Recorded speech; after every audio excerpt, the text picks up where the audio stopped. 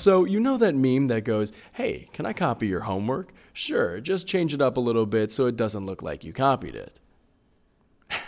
This is the Surface Pro 8 versus XPS 13 2-in-1. Let's go over the raw stats. The Surface Pro 8 is Microsoft's famous premium 2-in-1 laptop that starts at $1,100, while the Dell XPS 13 2-in-1 is pretty much the same thing. Now before we continue, yes, these are very similar devices, but they do have many differences, such as their form factors. Although they both share the same tablety laptop design, each has its own quirks. The Surface Pro 8 has a 13-inch high-resolution 120Hz refresh rate screen that is gorgeous to look at, and while the XPS 13 2-in-1 shares that same resolution and form factor, it doesn't have that 120Hz refresh rate. So it's a small difference, yes, but multiple little ones added up can determine the best laptop overall. So let's keep going. Regarding connectivity, neither device is good at all. Surprisingly, the 1-year-old Surface Pro 8 actually has a better port selection than the new XPS 13 2-in-1. Dell could have easily made this a good selling point for its device,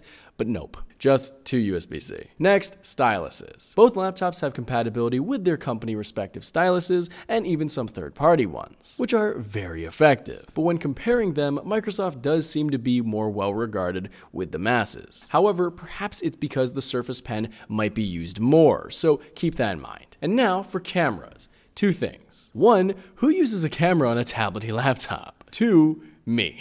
But anyway, both laptops have good camera setups that will suffice for most people. So for the external summary, the Surface Pro 8 has a better display, connectivity, and stylus, and it's a tie for both pricing and cameras. Okay, but now, here we go. This is where things turn around. Like I said, the Surface Pro 8 is a year old, meaning it has some outdated specs. By comparison, the new Dell XPS 13 2-in-1 comes with the new 12th gen Intel processors, which are better performing. Here are the benchmarks. So yeah, pretty solid. And for storage, the XPS 13 also takes the lead because it comes with 512 gigabytes for the starter model.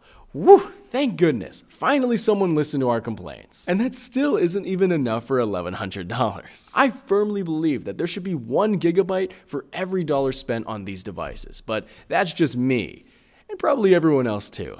And again, Dell is on a roll because the battery is also better. Allegedly, 12 hours. But hold on for a second here because there are some discrepancies with this information. This is coming from Dell itself, not from reviewers. So maybe this information is not the most accurate. The Surface Pro 8 was advertised to have a battery life of about 10 to 16 hours on average, when in reality, it can last for about 6. So can we really trust Dell? The answer is kinda, yeah. Some reviewers have allegedly actually achieved that battery life, but only some, so we're going to be cautiously optimistic with this one. And for operating systems, both devices run Windows 11. So for the internal summary, the XPS 13 2-in-1 has better internal specs, storage, and battery life. So are these devices really that similar?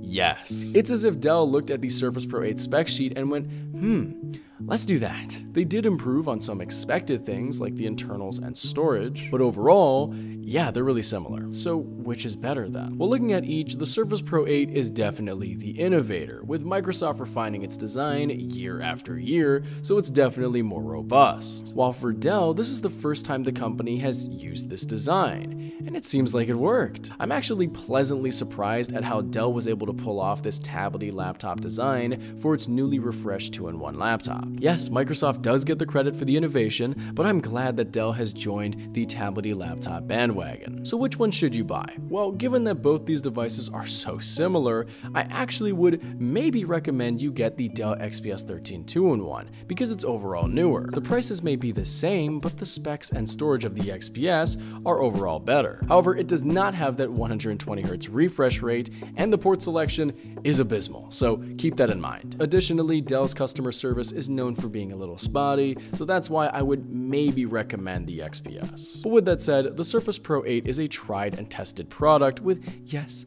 a poor battery life, but an overall effective and premium design that has lasted years. So you won't go wrong with either decision. My name is Seeroos. It's spelled like Cyrus, pronounced like Sea Rooster, just take out the tear. Thank you very much for watching and have a wonderful day. Peace.